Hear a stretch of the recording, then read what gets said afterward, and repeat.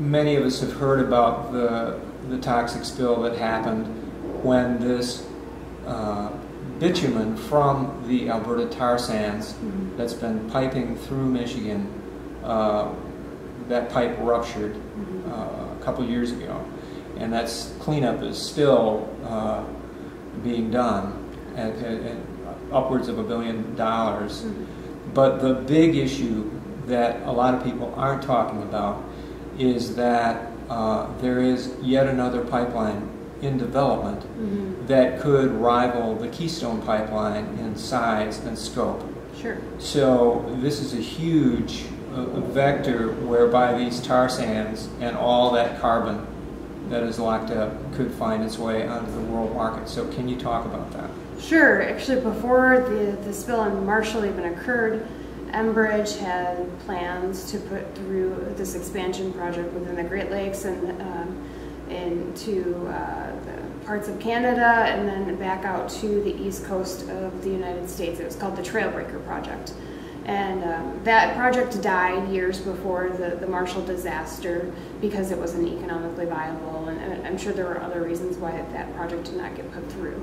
But after the Marshall disaster occurred, Enbridge was required to replace pieces of this pipeline that was decrepit and old in Michigan.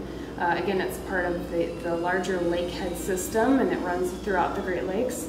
And they took that opportunity to replace key sections of that pipeline, including the international border crossing, which it would have triggered a presidential permit had they gone through and replaced the entire pipeline at once. And since those replacements have occurred after the Marshall disaster, they've gone through and they said, okay, well, we need to replace other pieces of this line.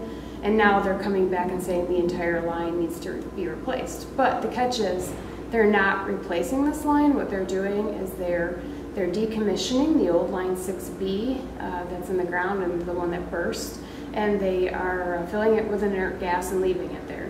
And then they're building a new line, a much larger line, 36-inch pipeline next to the line 6B, and this will have the capability to send 3 times the amount of raw tar sands or diluted bitumen through the Great Lakes, and eventually through Canada, and eventually out through New England to possibly be exported.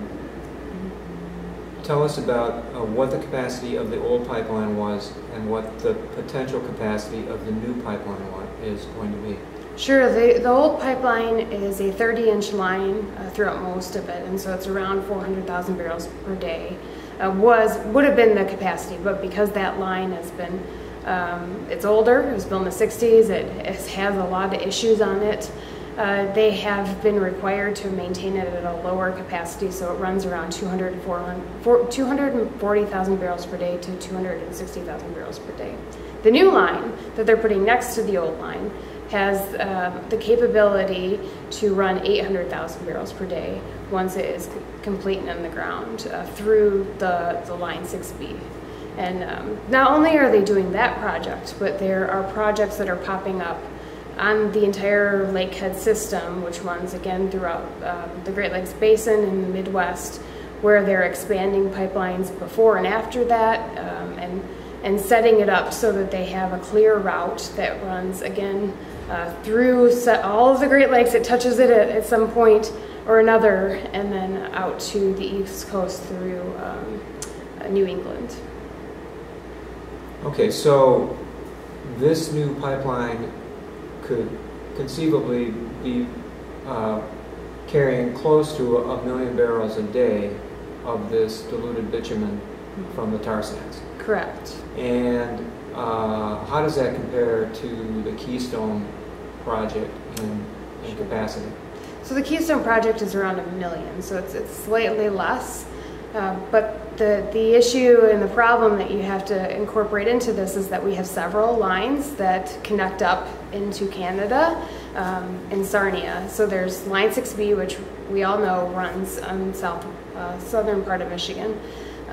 And then there's line 5, which is the scarier line in our eyes, which runs under the Straits of Mackinac. It's just as old as line 6B. They're planning to expand it in some capacity, and they have not really done any types of replacements like they're planning to do with Line 6B. And so we have almost an identical line running through Lake Huron, Lake Michigan for a significant distance, and there are no solid plans in the works to safeguard this pipeline versus Line 6B, where they're saying they're replacing it with new and better, bigger pipeline. That's not happening with Line 5. But these two lines connect up in Sarnia, so you have the capacity of Line 5 and the capacity of Line 6 all running east. And so the amount of product running through the Great Lakes to refineries, we refine it, we get the pollution, and then it gets shipped back out through Canada and then to the East Coast. It's substantially larger, actually, than Keystone XL. It's larger in potential. Correct. Because there are multiple lines. Correct.